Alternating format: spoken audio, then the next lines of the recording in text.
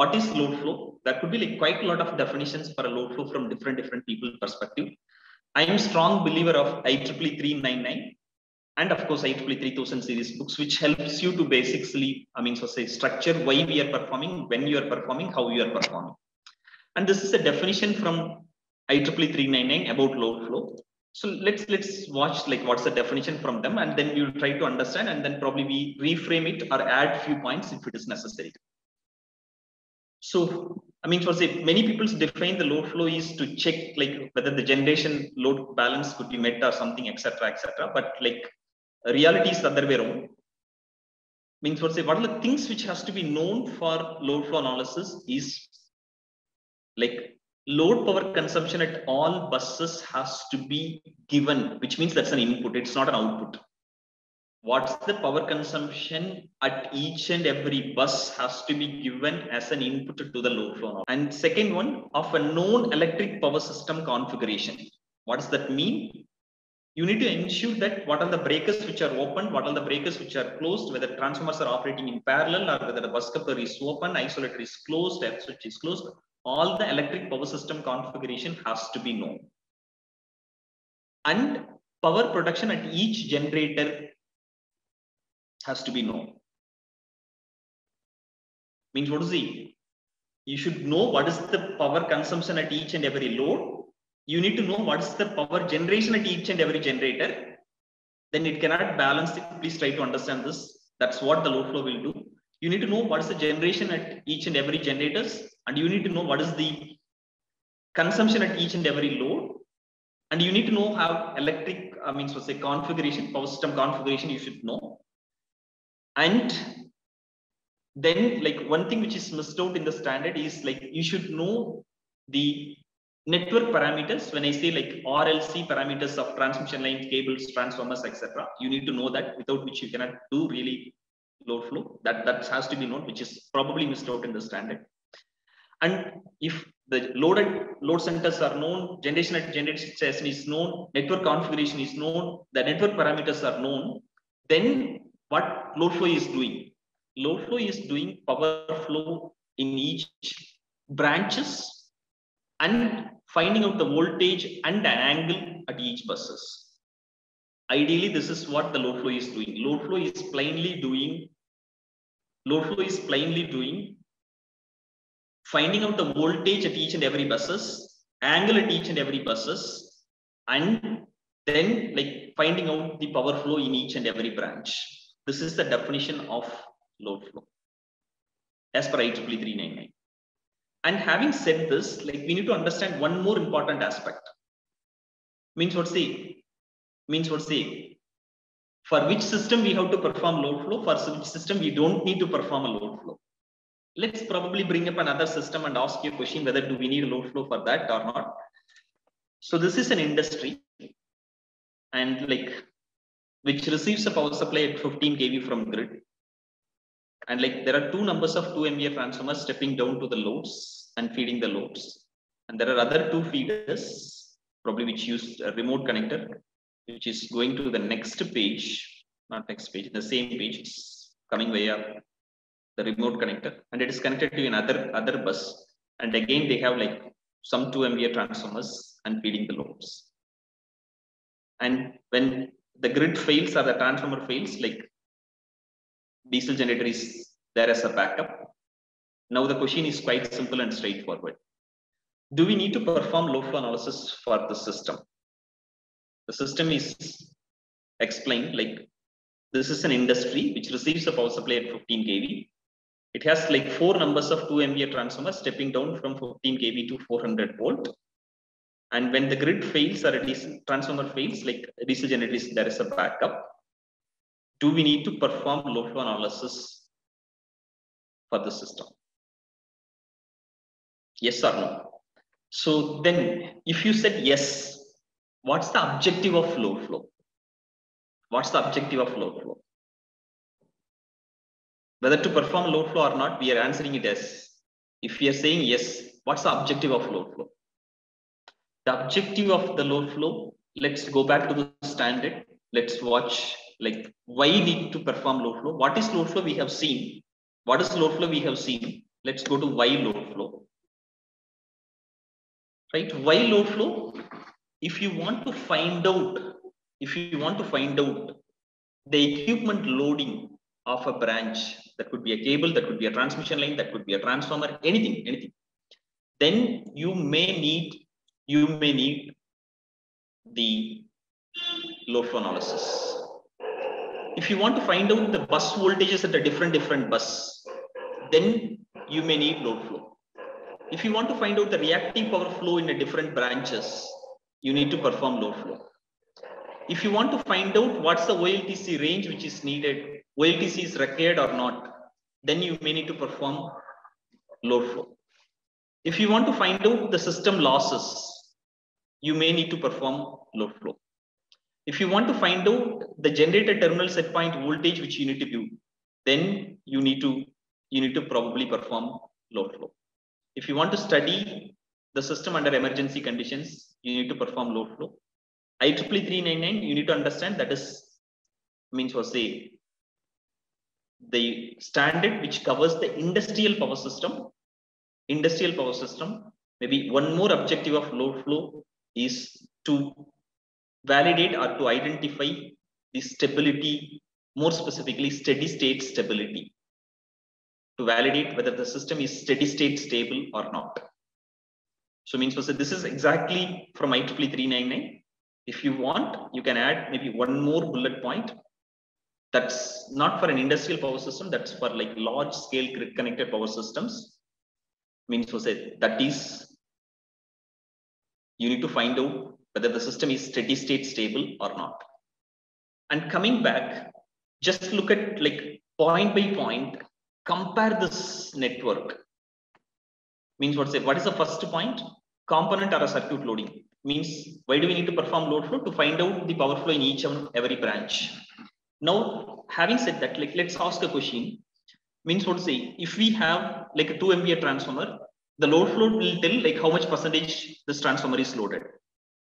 Do I need to perform load flow to find out how much percentage this transformer is loaded? Answer may not be. I can probably means what to say, add all the loads here, and with a suitable load factor and diversity factor in an Excel sheet, I will be able to find out what's the loading of the transformer.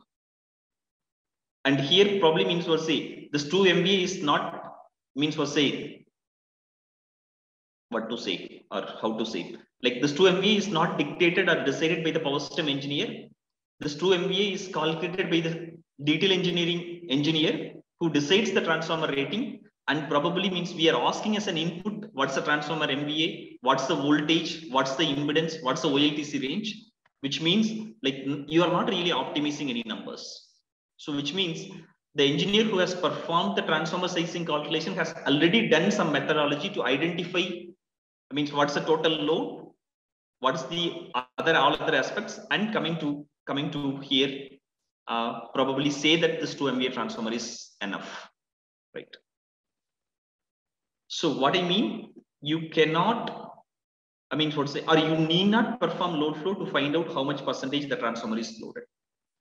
Similarly, means for say steady state bus voltage, if you have a radial system, just by means of using a simple formula, V equal to IZ, or probably means for say V equal to E minus IZ, whatever you want.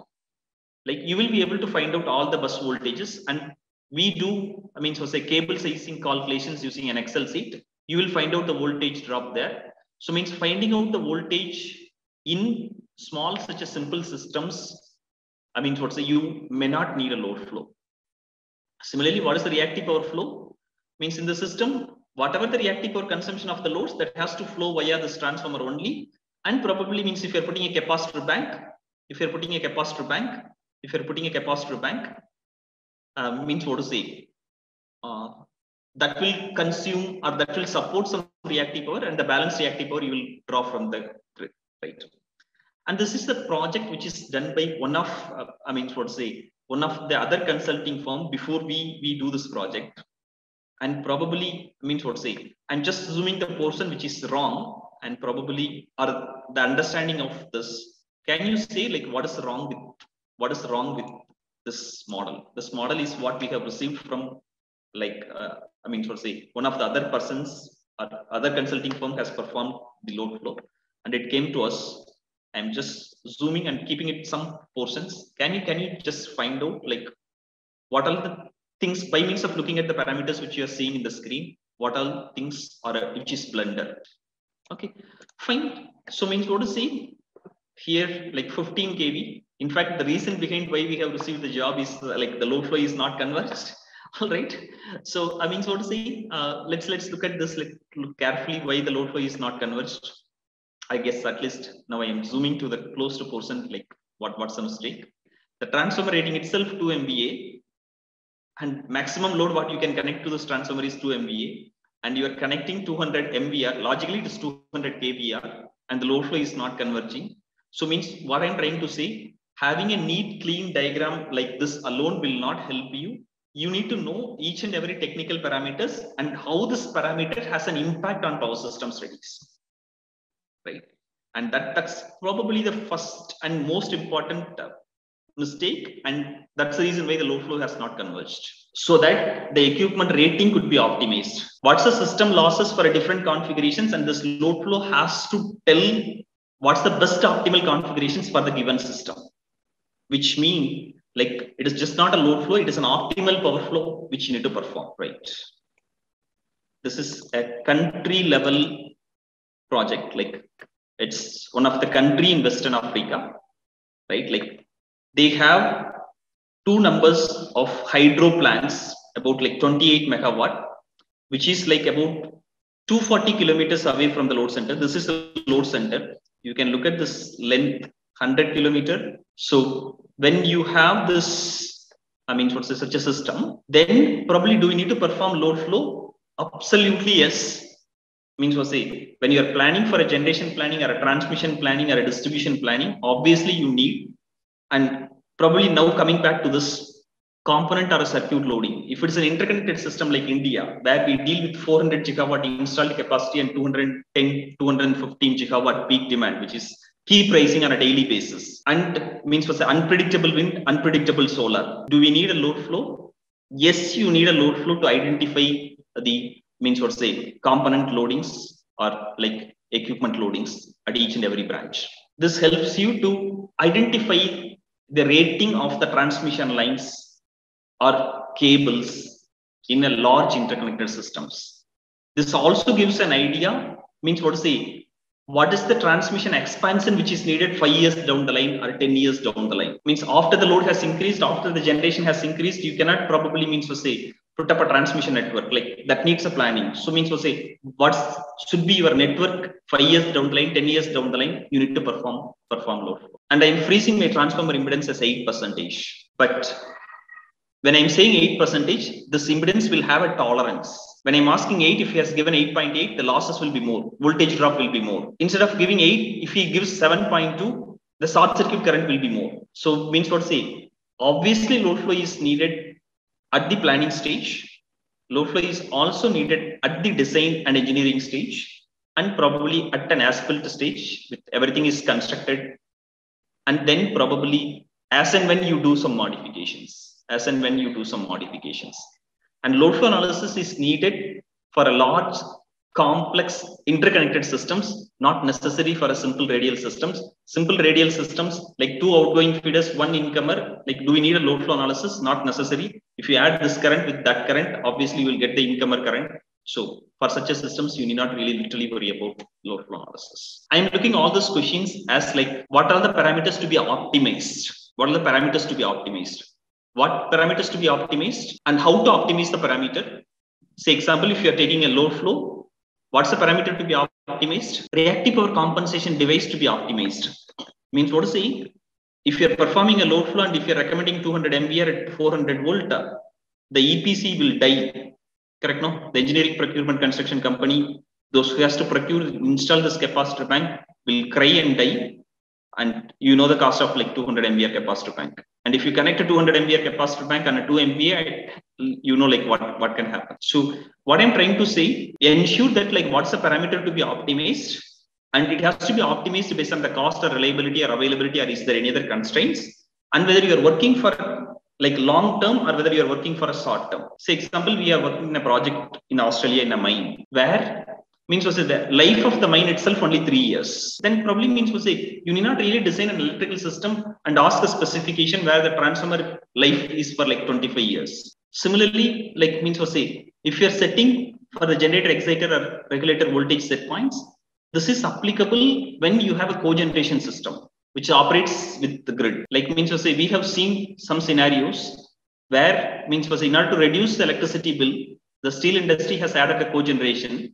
After adding a cogeneration, they are paying a higher electricity bill to the utilities rather than means was this cogeneration reduces the bill. That's because of a poor power factor or increased contract demand and so on and so forth. So you have to be a bit careful and you have to know how to optimize the parameters and what are the parameters to be optimized. Say example, if I'm coming back to the system, means what's to be optimized, whether this entire capacity of the hydro plant, which is 240 kilometers away from the load center, can be brought in. Unfortunately not. And then probably means what is to be done, whether to increase this single circuit line to a double circuit line, or whether we need to increase the reactive power compensation at the load center, or in between we need to do some voltage support, etc. That pretty much what we need to think of. So means then probably means if we are decided to means if the load increases, you will be trying to draw more real and reactive power from the remote. And probably, yes, reactive power cannot be transmitted over a long distance. You will end up with the problems. And this country is in this scenario, like means though this hydro is available, which is 240 kilometers from the load center, they buy the energy or a power from the diesel generators, which is there in the SIP in the capital of the city at means 4 times higher price than the cost of the thermal generator, which is about 140 kilometers away. Let me repeat this statement. This country is getting power from the diesel generators at 4 times the cost of the energy cost, which is from a thermal generator, which is about 140 kilometers, 140 kilometers away from the load centers. When we are trying to get the power from both hydro and thermal, like means unfortunately, because of the long length, means we are facing quite a lot of challenges on the voltage profile. Then probably means just a 2 kilometer away, which is in the SIP, rental diesel generators are supplying at much higher cost to feed this country. And probably means the utility will try to cut down the loads to minimize their capital expenses. And then probably the people's in the country will tend to use diesel generators, which further increases the pollution as well as the cost of the country. So when you are designing a power system, you cannot probably cut down the cost on the capital. You need to ensure that what's the optimal way, how you can extract the power and provide reliable and quality power to the system.